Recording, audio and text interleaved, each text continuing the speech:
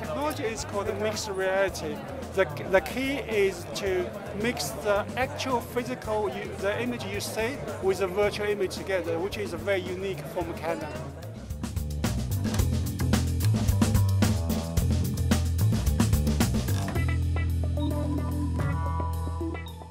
You can see from pictures, as you can see, the person with the cameras, and together with the graphic generates pictures, we have unique technologies that blend them together, so you see the image with the virtual image and the real image in one picture frame, and therefore it's very realistic and give you a very good experience, unique experience.